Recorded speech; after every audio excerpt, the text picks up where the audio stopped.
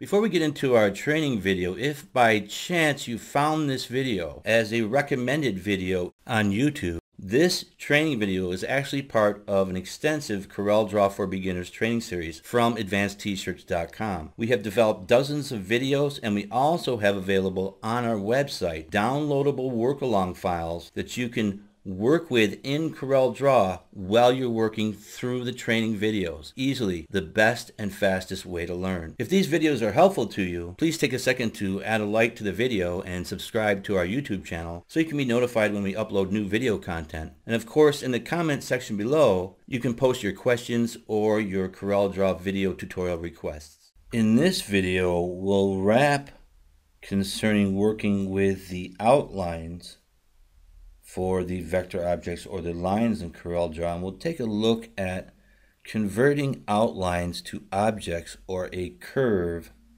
in CorelDRAW. And this is a very valuable trick that we can use, or a technique that we can use, especially when we're doing things like tracing, drawing, or designing things. Instead of creating the entire object, we can create an outline, give it a width, and then convert it to a curve or an object. It's quite simple. Here I have an ellipse. I could take this and we'll just duplicate that. Left click, right click one time, and we'll bring this down here and we'll change our outline to, let's say, 8 points. Now I can go to Object, Convert Outline to Object, or Control-Shift-Q. Now you'll see that change. Now what happened is that just went from being an ellipse. I'll hit Control-Z to go back. Down here it's an ellipse on layer 1, but if I hit Control-Alt-Z, now it's a curve. I just redid what I did with the Control-Shift-Q. Now it has the properties of a curve object.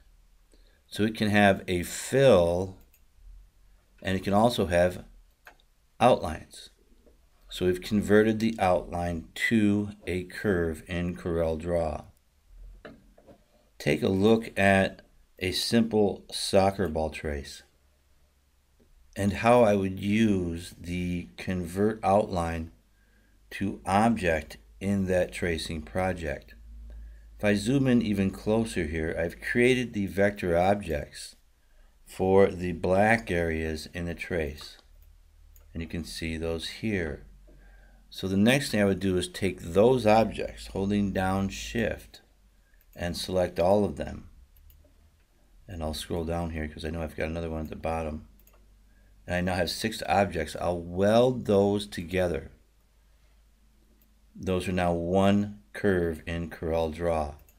The next thing I've done is I've taken and created vector lines. I'll delete this one, and I'll go to the Bezier tool. And we'll be covering this tool later.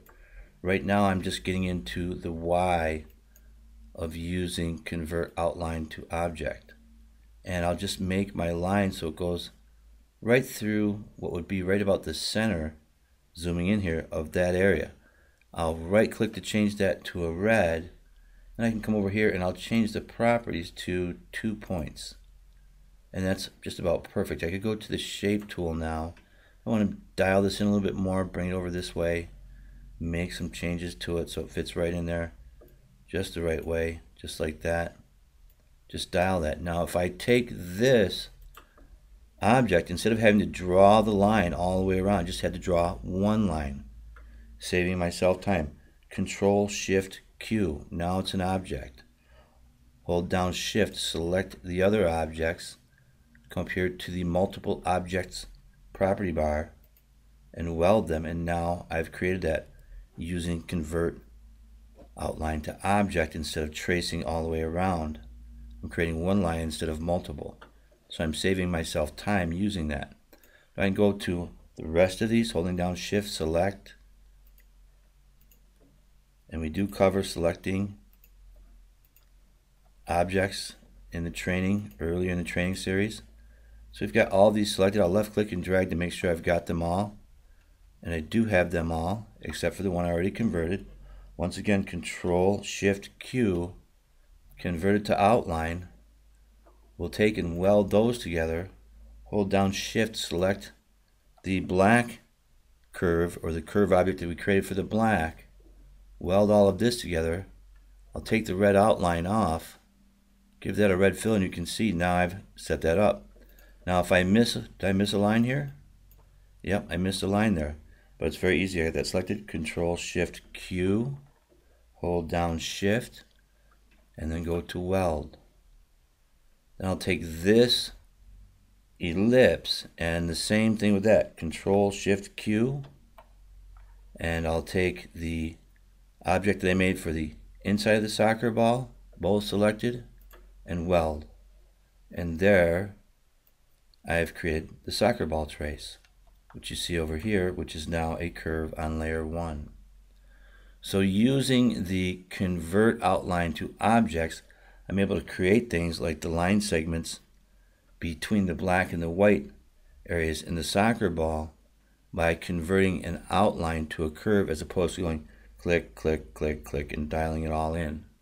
It's also going to be very uniform and clean as opposed to me doing it by eye. Here I have a Chili's logo trace. Now here I've taken the Chili's logo, and for the C I just created an ellipse, and we'll get into the shape tools later more in depth. I'm just looking at convert outline to objects right now. This has a 15 point or very close to line outline on it, and it fits right into the path of the C. I can take this and just right click, hold down, hover over this, the line and the H, release, and copy outline here. And that's very good. Here I've got a rectangle that I set up. You see it's a rectangle on layer 1. I'll take that and convert that to curves, and we're going to cover all this later in the training.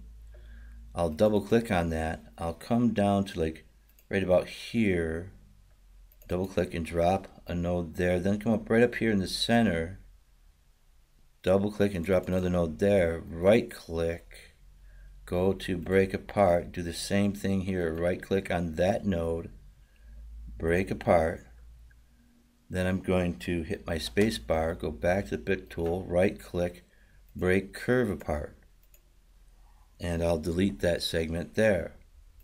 Here I'll go again, right click, copy outline,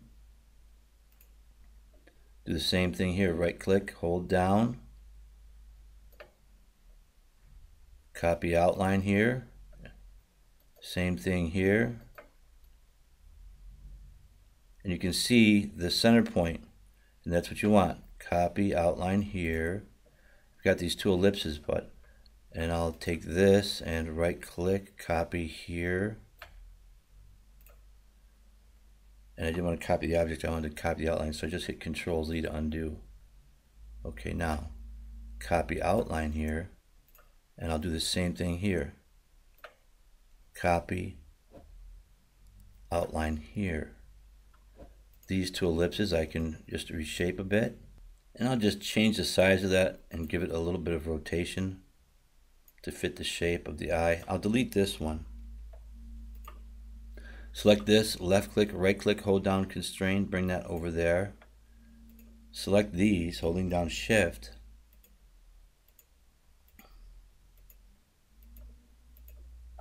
Control Shift Q, and now I've got everything converted to curves.